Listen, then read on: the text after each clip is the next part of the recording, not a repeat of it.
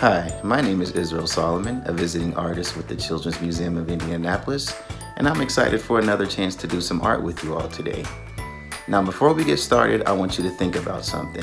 Think about a time where you were in a car or maybe on a bus, and you were just driving down the road and you were staring out the window and you looked at some trees and some grass in the sky and maybe some buildings, and you just started daydreaming. That's basically what we're going to do today.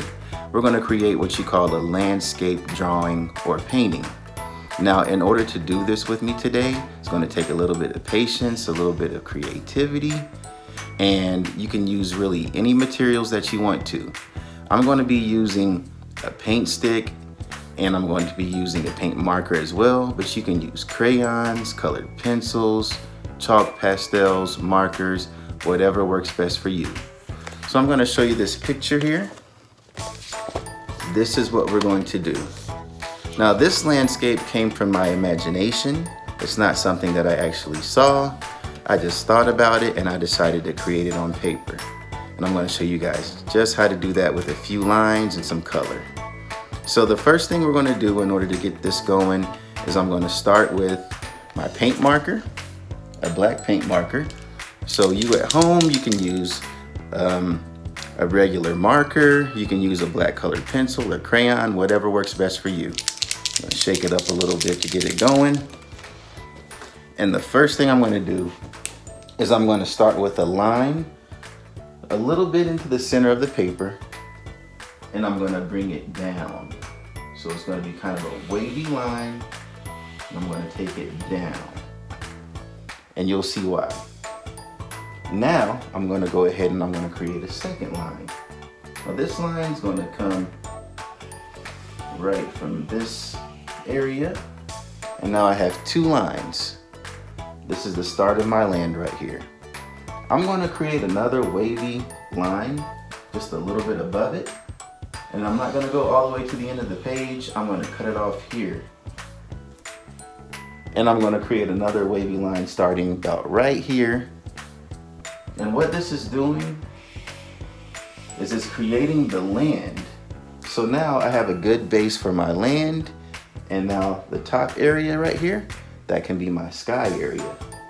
So now that I've went ahead and created my land, you see I've got some waves. It can indicate hills, it can indicate a little forest, really whatever you want it to indicate.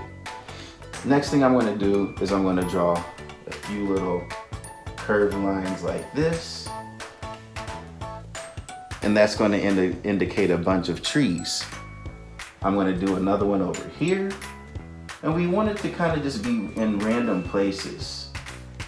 And the more random that we make it look, I think the more natural it's going to make it look. And I'm going to make another little squiggly curvy line right here. Now, if you remember the last one that we did, the last video that I taught you guys, we talked about organic and inorganic lines.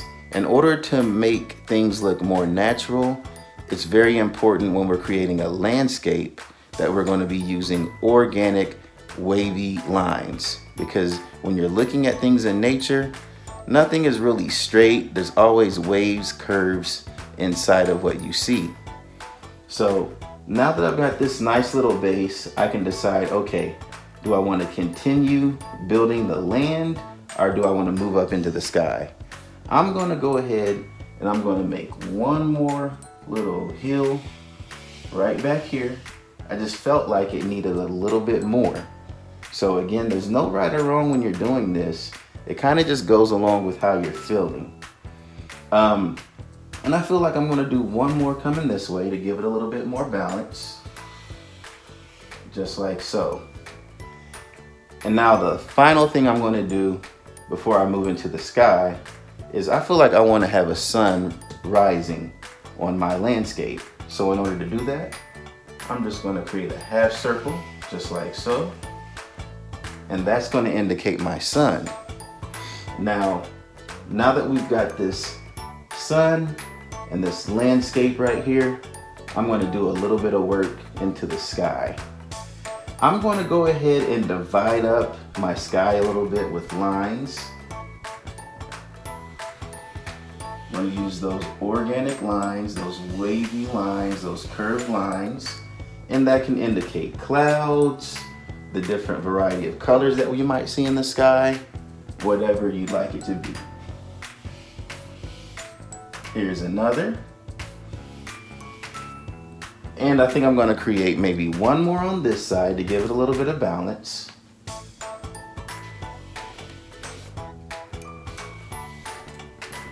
And I think I'll do one small one just right here, and I'll have my whole page filled up.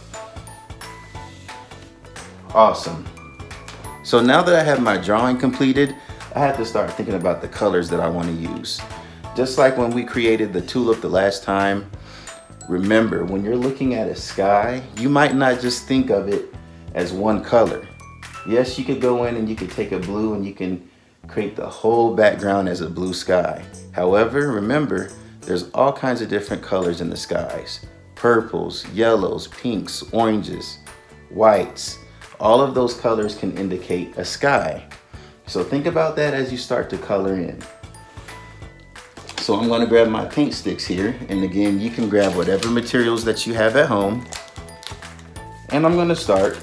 I'll go ahead and use blue, but I'll show you that we can use more colors as well.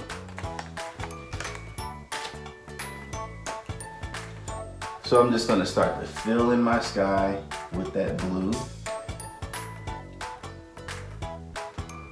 And when you're creating a piece of art, you want to fill that page up with color from top to bottom. You don't want to leave anything white. You don't want to see the paper when you're done.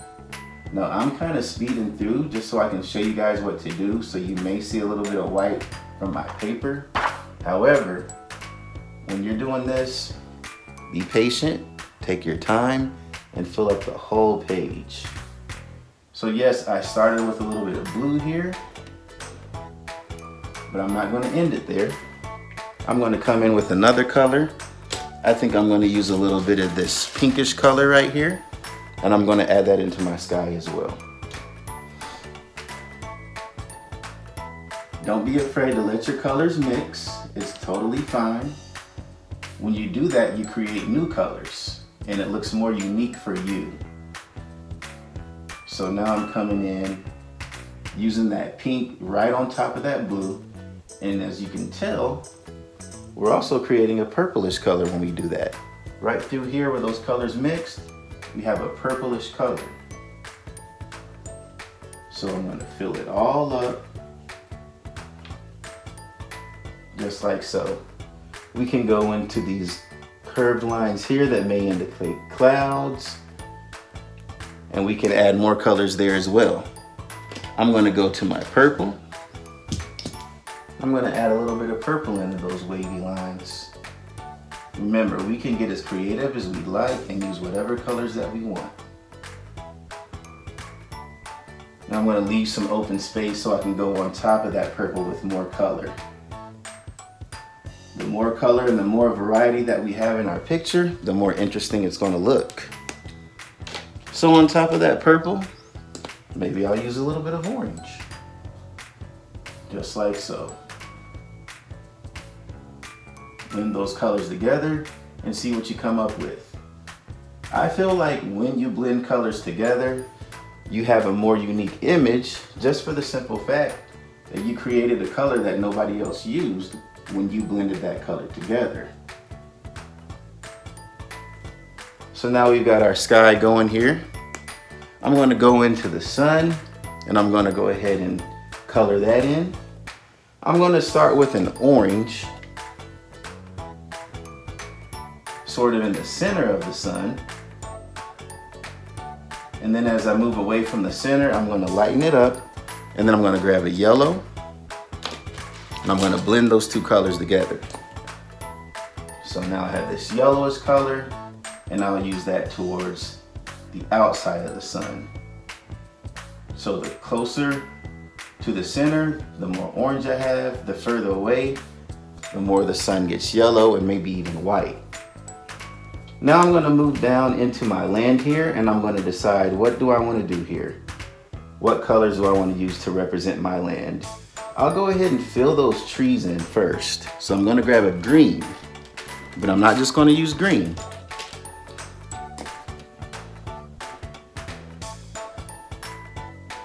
So there's a little bit of green there.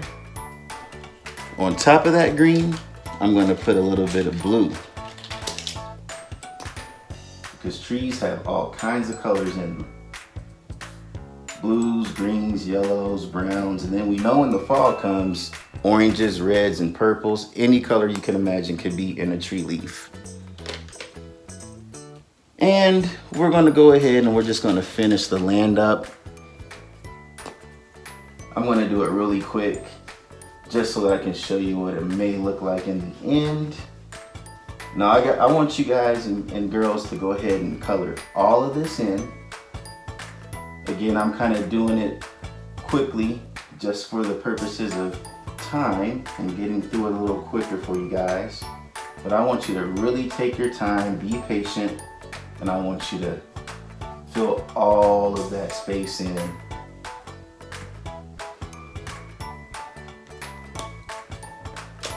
Okay, now on top of my hills and my grass, there may be some rays from the sun hitting, so I can add some of that orange from the sun right on the top of those hills, and that'll help to indicate that there's some sunshine hitting on top of those hills. You can add pinks, blues, whatever you would like, just like so.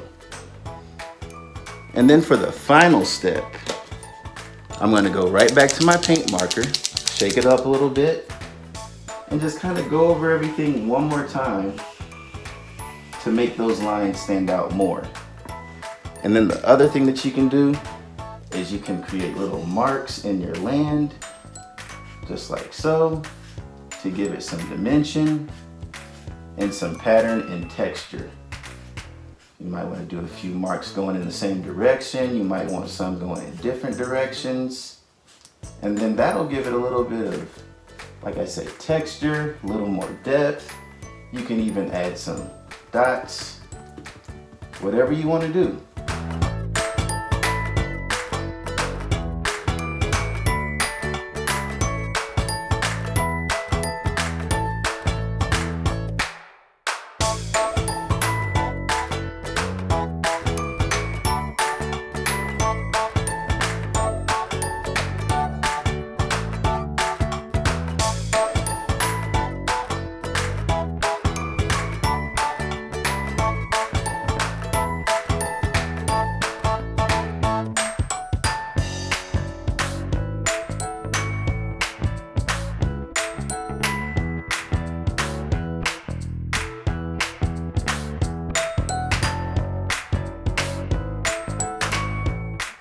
All right, and then once you get to the end, remember, I want you to make sure that you're filling your whole page in, and your project should look a little bit like this. So make sure that you take your time, don't rush through it, be patient, do your best, and you're gonna have great results. I appreciate you all doing art with me today, and you have a good day. Thank you.